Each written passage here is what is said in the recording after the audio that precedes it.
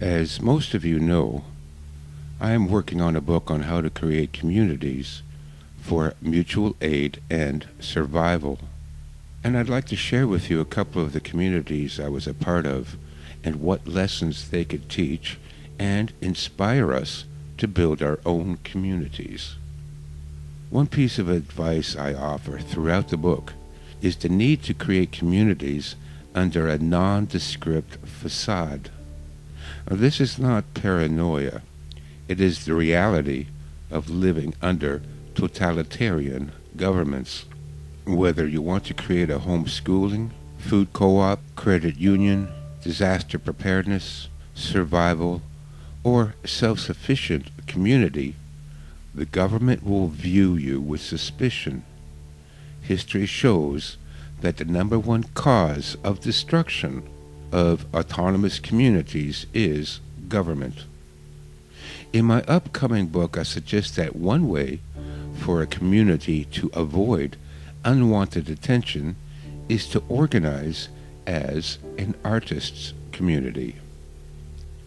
In researching history for examples of communities that worked, I was surprised to discover that artists' colonies have been wildly popular and successful throughout the United States in the 18th and 19th centuries.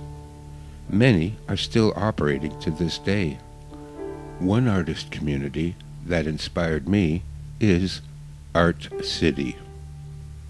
In 2008, I received a commission from the city of Ventura, California, to paint one of the mechanical boxes on Main Street for their annual Art Walk Festival. The following year, I applied for and received the commission to create a temporary interactive art installation. It was then that I was introduced to the people at Art City. I started installing the bases and wiring everything together when a man asked if I needed any help.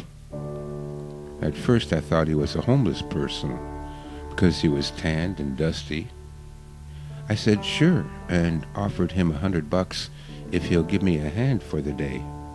He said he doesn't want any money, that he's a sculptor from Art City, and that there were a half-dozen people to help, and all the tools, equipment, and even a forklift if I needed it.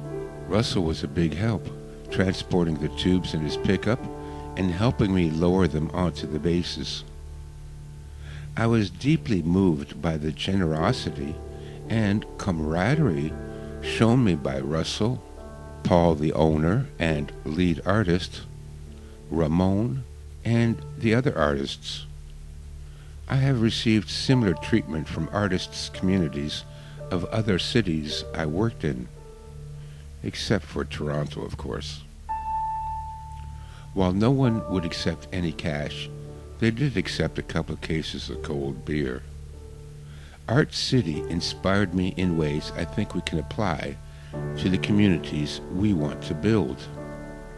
The first thing I liked about Art City is that it is nondescript. You could walk past it every day and not know it's there. It occupies 1 acre in a low-rent industrial area of Ventura.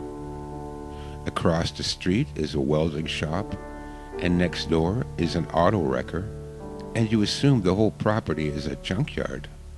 You would never guess that behind the wall is a wonderland of creative chaos. Well, hello everybody, I'm Hewell Hauser, and here we are on this beautiful afternoon in Ventura. Specifically, we are in an industrial part of Ventura on Dubber Street. This street is lined with auto repair shops. There's a welding operation over here.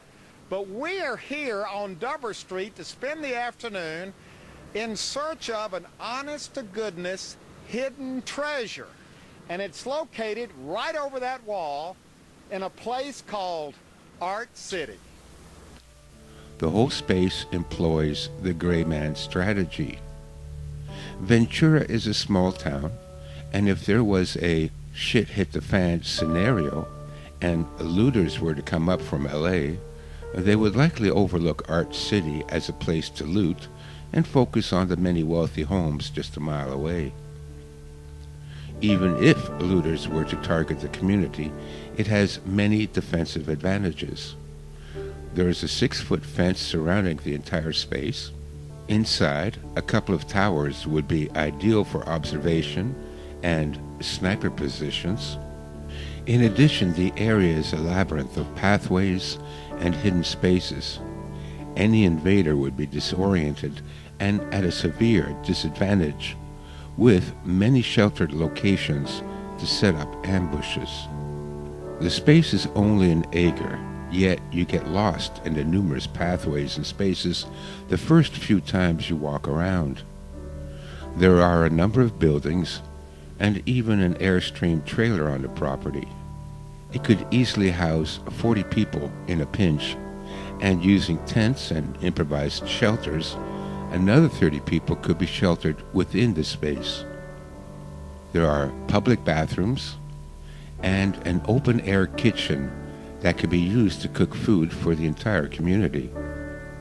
This is advice I offer in my book when selecting a home base or meeting center. Does it attract attention?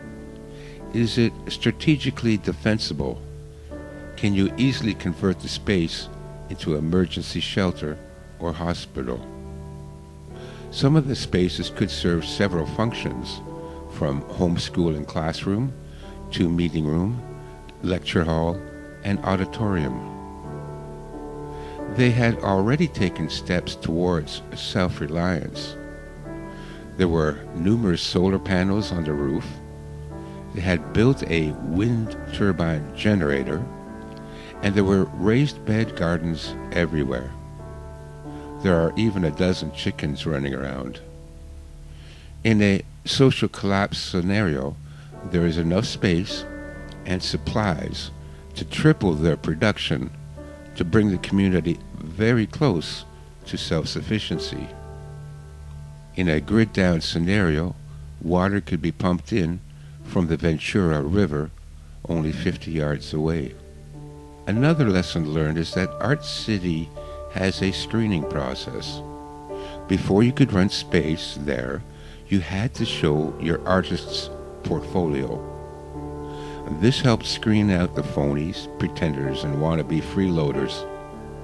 I recommend that communities require a prerequisite before allowing new members to join.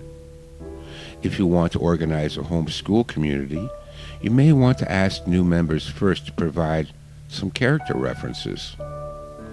If you are organizing a community defense group, new members should be able to provide a firearms license and maybe pass a 3-gun course. New members might first have to have a ham radio license and a first aid certificate before being allowed to join a survivalist community. It is not as important what the prerequisite is as in having one to begin with. This is a way to test people if they are willing to spend a few hours making an effort to become a member. This weeds out those that want to join your community so long as they don't have to do anything. The last point I'll mention is that I liked that they had monthly musical performances and dances, which helped bring the community together and raised funds to support the studio. All the events were open to the public and free, but donations were welcome. In building your communities, it is crucial to organize regular social activities that are fun. These could include music nights and picnics, barbecue, story night, wiener roasts around the campfire, and dozens of other activities. Before I left Ventura, I had one last commission to create the Flintstone characters for a trade show display. I thought it appropriate to bring them to Art City for a photo shoot. After all, what better location for the Flintstones than a stone quarry?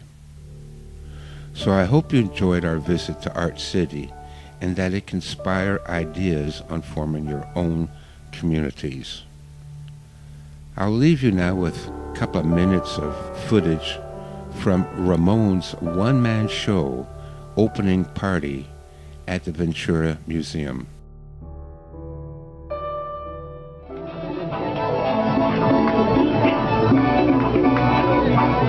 Completely different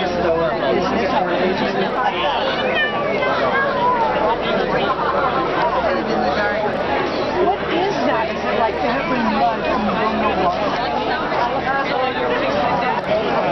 Hi, Friday. Hi. I'm Stefan. Hi, Stefan. Nice to meet Nice you. to I'm meet glad you finally. made it. Yeah, I'm glad to be here too.